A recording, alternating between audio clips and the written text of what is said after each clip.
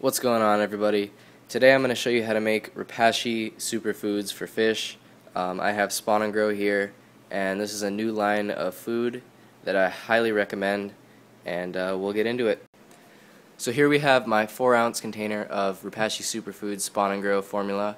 Good for growing out fry, obviously, and it's high in protein and fat.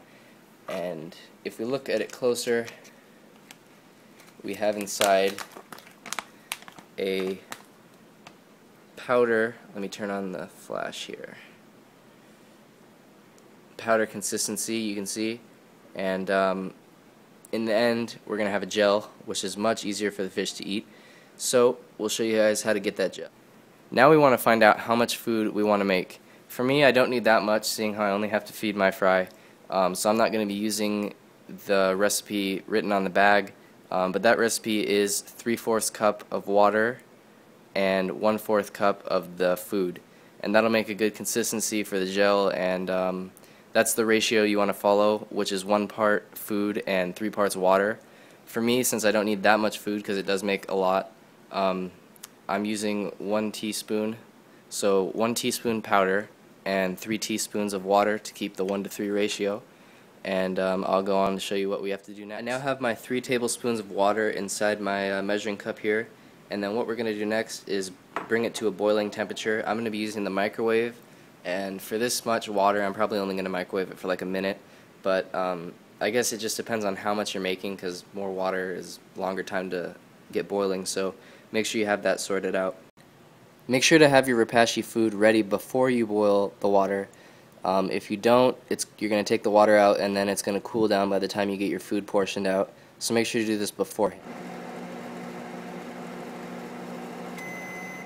Now that you have your water boiling, you want to take your powder and dump it into the water.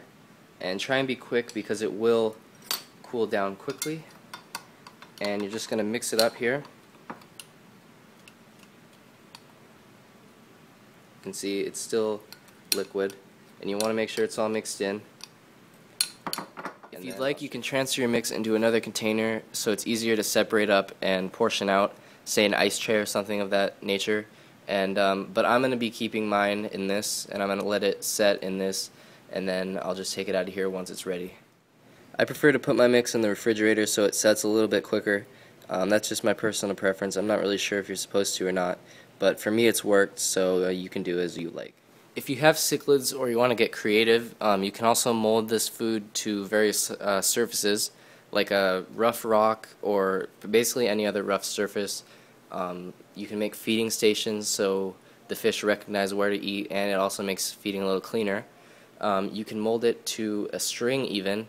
You could put a cup and then put a string on the bottom of the cup and then pour the food in, and the food will mold right onto the string. You can do that and then hang it. You can shred the food so it's easier to eat, and it floats around a little bit. And there's just a bunch of ways to feed this food. Very versatile.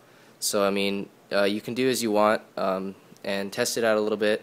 Find what works for you. I just like to cut it up into individual, like small pieces, as you've seen, and feed that, and the fry just go up and take it down. So yeah, really good food, guys. And I'll come back when the Here we have the final product. You can see it's a gel, not a powder or a liquid anymore, and it's ready to feed to the fish.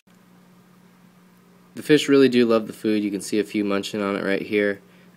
For my fry, I just cut up a cube and put it in the tank, and they pretty much do the rest. I've seen growth already, and it's only been like a week with feeding this food, so they really do enjoy it. The adults eat it even a little bit, but yeah, I really highly recommend this food. You might as well try it out. It's a good option for breeders if you have a bunch of fish. It's easy to prepare, and it just saves money in the long run. So yeah, thanks for watching, guys. If you like this video, please leave it a like, and please subscribe.